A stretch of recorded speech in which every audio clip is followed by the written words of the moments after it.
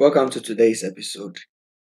In today's episode, I'll be going by a 21st century learning approach or methodology called the project based learning approach.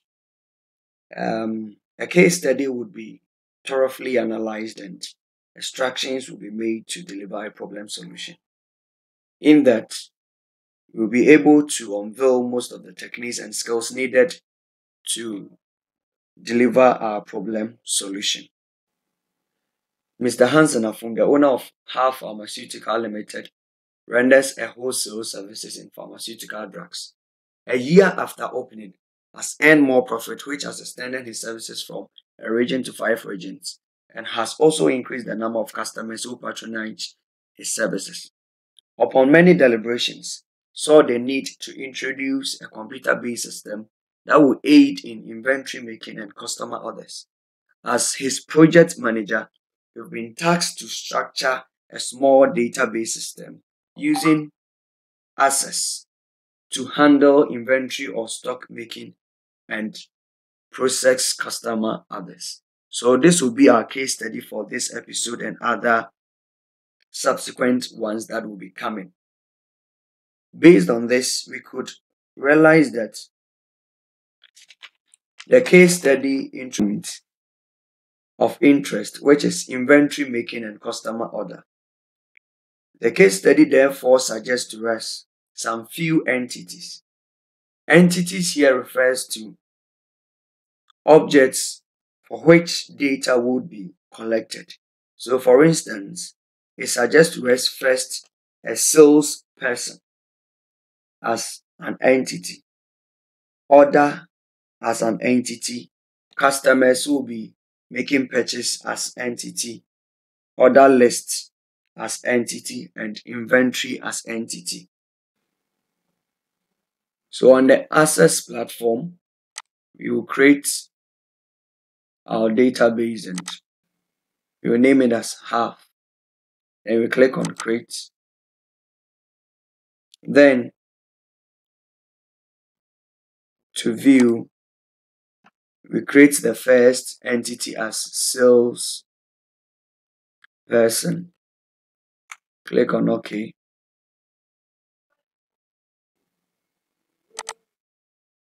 Okay, so we are going to provide the names for the various fields or the attributes for salesperson.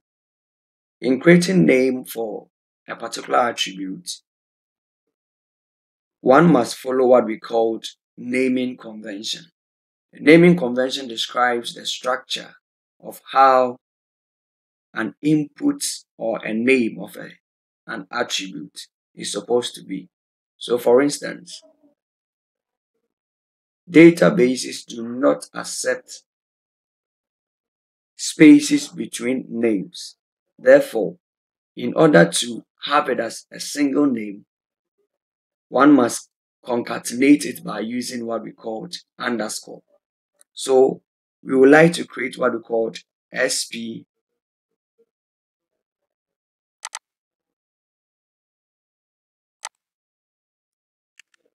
number, as in the salesperson's number. We will leave it as auto number. Salesperson underscore a name, salesperson underscore the address, and also we will consider commission rate. So for commission rates, we will leave it as number, address as shortest,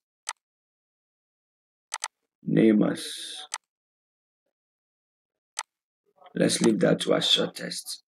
Okay, so when we are done, we right click and we save. Then we right click again, then we go to the design, the database view, sorry. So we have our datasheet view.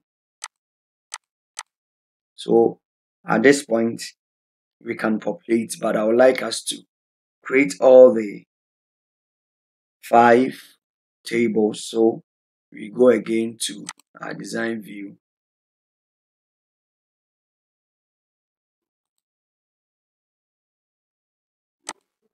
We close this file, we create. At this area too, we can click on creating a new table.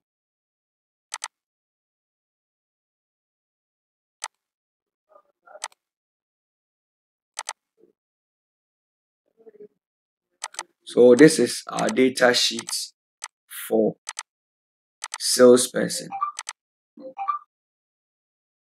So in order to create a new table, we go to create, then under the create, we click on table.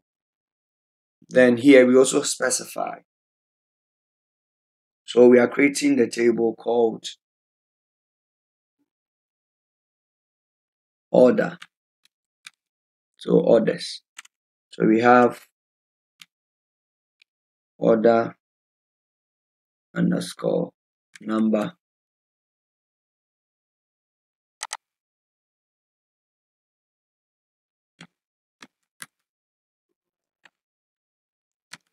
Order date. Then customer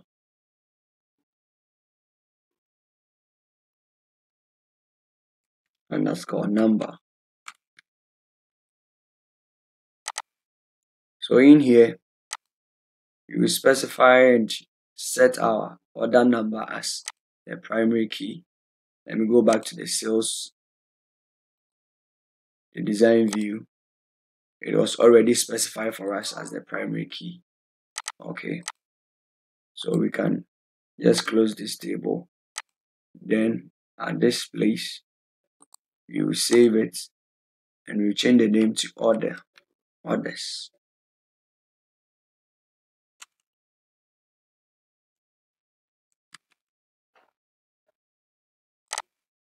So we have our order table also created at the access objects. We have our order table also created. So let's view it, a data sheet. So we have our order table also created. So let's go there again. We create out of the customer. So we have the customer.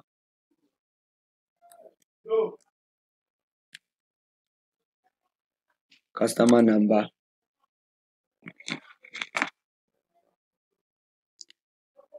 Customer name.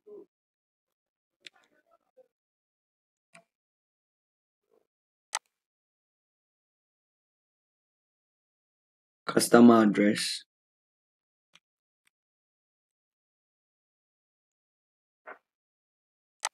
We will consider the balance, credit limit,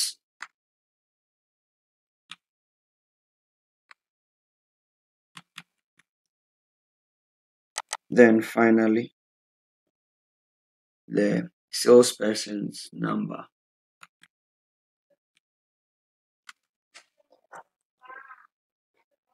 So here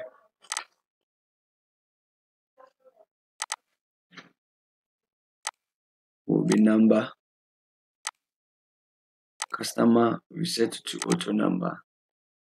We specify customer number as a primary key.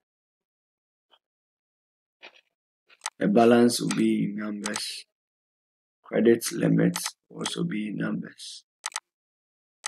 When we are done, we save our table as customer. Okay. Then we can leave here to the data sheet view. We have that one also here. So we have orders. Okay, for orders, let me go there again. Okay, specify as that, but let me change it to auto number. So we can save it and go back to the data sheet view. So we have 3 entities created. So we're going to create the last 2. Create. Then so we are creating inventory. So we have our inventory ID. We have inventory description.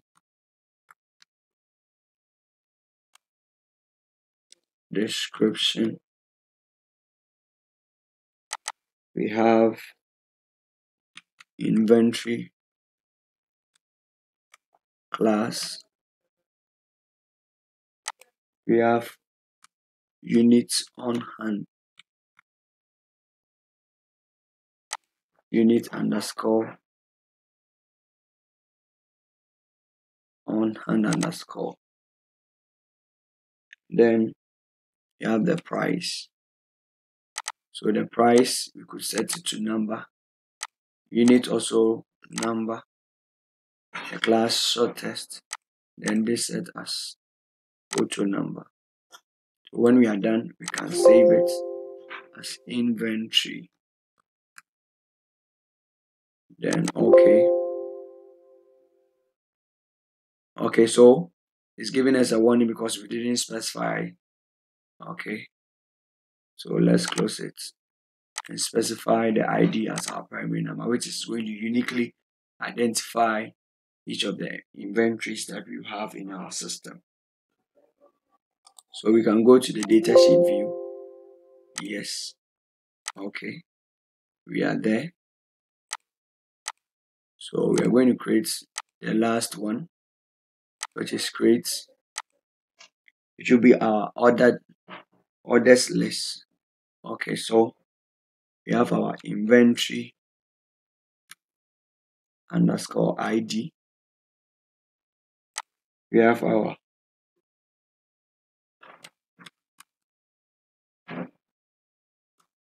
order number. We have our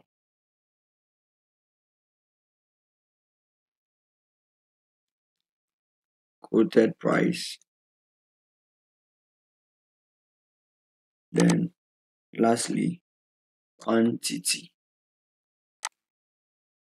Okay, so quantity will be number, price will be currency, order number will be number, and inventory ID also be auto that. So we set inventory ID as our primary key here.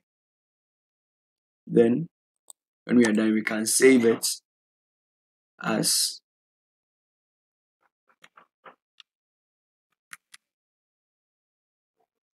underscore list.